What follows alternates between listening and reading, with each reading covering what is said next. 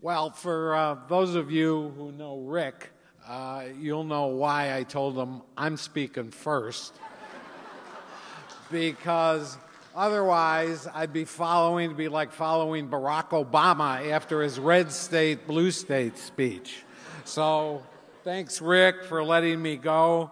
And thank you, Bill Curtis. I mean, I don't have to say a word after that introduction.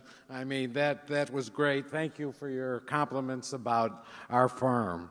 Thank you, John Kaplan and the PCC board members.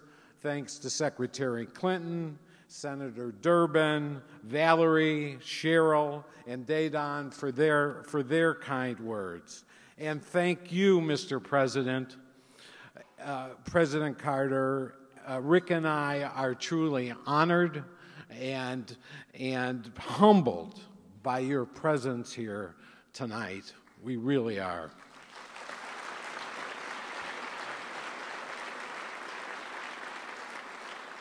The Carter-Mondale administration was my first exposure to national and international advance work.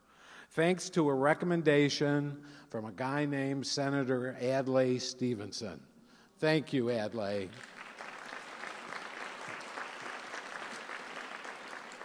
That experience of traveling the country and the world, organizing visits on behalf of the President and Vice President of the United States and presidential candidates provided the foundation behind the way we have approached our public affairs work from the very beginning, being sensitive to big picture issues as well as the smallest details, building coalition support for my candidate, looking for ways to tell the candidate's story, and watching for political minefields while working in high-pressure, fast-moving situations. That is what JT was founded on, taking a political campaign-like approach to corporate public affairs work. The Carter-Mondale campaign of 1976 is where this partnership was born, where Rick and I became friends.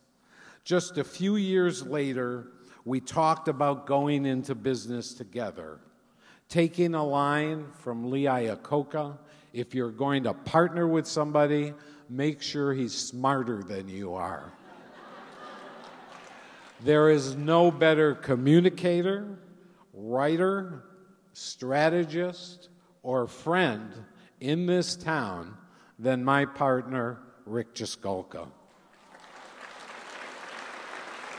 Now, let's not get carried away,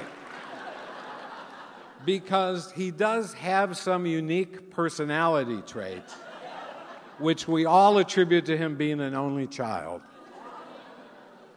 But most of the time, like any good marriage, we respect each other, care about each other, and work well together. I and countless others have gladly taken the Rick package and are grateful for it.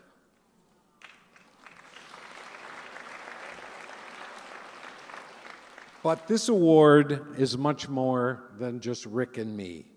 It really belongs to the JT team, some of whom have been with us for over 20 years.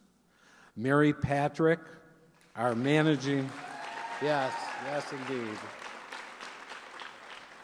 Our managing partner has been with us since the firm was 4 years old. She was very, very young then, very young. Dan Regan, Holly Bartecki. I could go on, and this could go for another hour. These are just a few of the many who make JT what it is today. And our alumni, who are here tonight too, our JT family have gone on to make some pretty wonderful things, and many of them have brought us back to work with them in their new ventures. Thank you, Valerie. Many of them are here tonight which makes this evening even more special. I do want to take a quick shout out to my family. My wife, Wendy, who's been fully supportive whenever business takes me away from what otherwise would be family time. And most important, for playing the leading role in raising our two beautiful daughters, Ada and Neve, who make me proud every day. And they make it all worthwhile.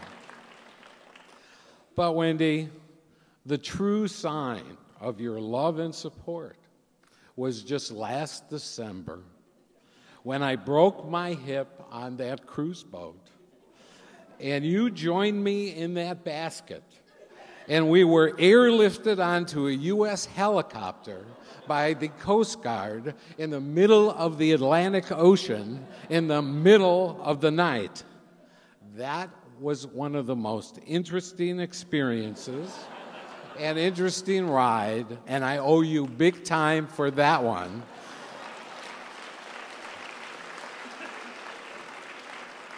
And don't you think she's letting me forget it either. I consider myself very lucky because in addition to having a healthy and loving family, I enjoy what I do for a living. I look forward to the going to work every day, and that has a lot to do with the people that I work with in a place Rick and I have built and nurtured together for over 3 decades. In closing, I want to read a quote from Jim Collins, business author and consultant. For no matter what we achieve, if we don't spend the vast majority of time with people we love and respect, we can't possibly have a great life. But if we spend the vast majority of our time with people we love and respect, people we really enjoy being on the bus with, and who will never disappoint us, then we almost certainly will have a great life no matter where the bus goes. The people we interviewed from the good to great companies clearly loved what they did, largely because they loved who they did it with. I'd like to believe Rick and I helped to promote a culture of love and respect on the JT bus that has made the firm successful and sustainable throughout the years. And I intend to keep the foot on the pedal of that bus for many years to come. So, let me make sure my messaging tonight is perfectly clear. This Lifetime Achievement Award is not a retirement award.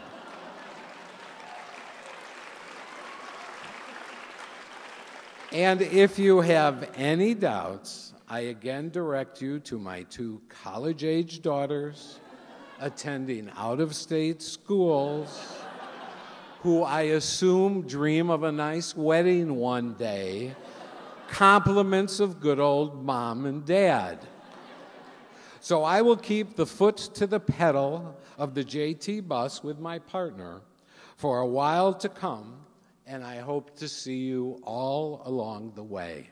Thank you.